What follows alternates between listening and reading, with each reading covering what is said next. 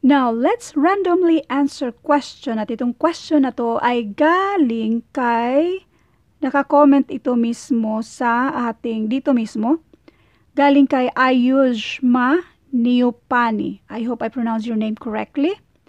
Ma'am, please tell the sum of two numbers mamaya. Isa-isahin natin yan siya. Kasi bago ang lahat, mag-random shoutout muna tayo. Lalong-lalo na kay Ma'am Cry, hindi ko alam kung paano pag-pronounce niyan. Elizabeth Ramos, sabi niya, hello ma'am, kailan kaya ako ma-shoutout? So, shoutout sa inyo, madam. Shoutout din kay Manang Kikay Vlog, kay Shame, at meron siyang phone number yata yan.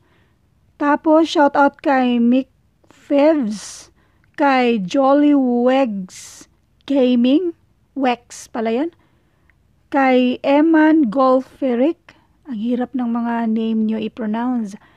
Sabi niya, salamat ma'am. Salamat po, ang galing magbutingting ng problem. Thank you, sir. Shoutout kay Jean Del May Gonzalez, kay Dato Logor. Galing talaga, salamat. Tapos, shoutout kay JM Kapal. Hello ma'am, thank you. Hindi ko na nasali itong dito. Anyway, shout out sa inyo JM Kapal at kay Earl Resano. Shout out sa inyo. At thank you so much sa mga mahilig mag-like sa mga videos natin at yung mga mahilig mag-iwan ng mga magagandang mensahe. Thank you so much. May God bless you more than pa sa in-expect niyo.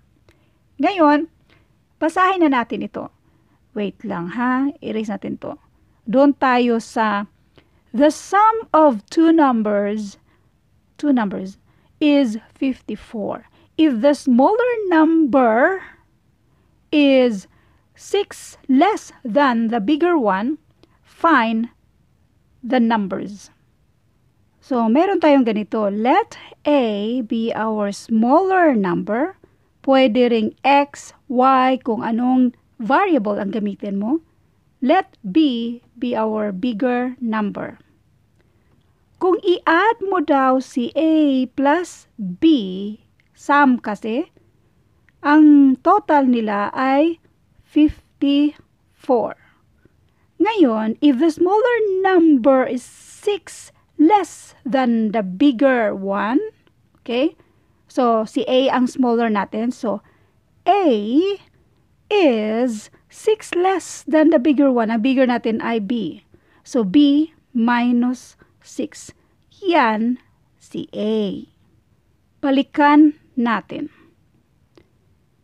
The sum of two numbers is 54. A plus B, kasi ito yung two numbers natin, equals 54.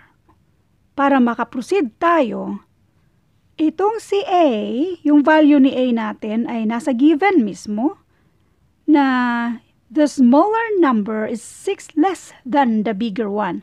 At ito yon. So, si A ay B minus 6. A is equals to B minus 6. Tapos, plus B equals 54.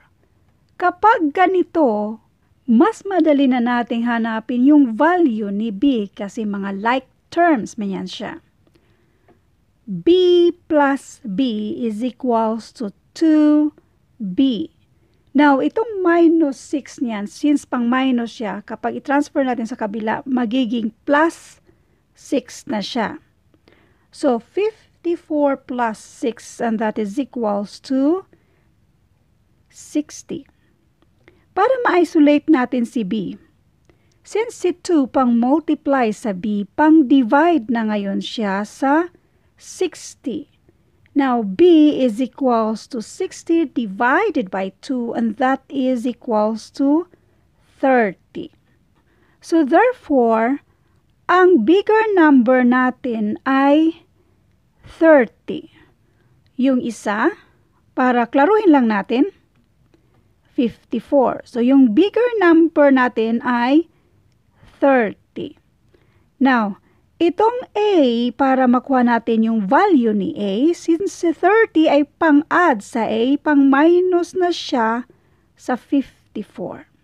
Now, A is equals to 54 minus 30, and that is equals to 24.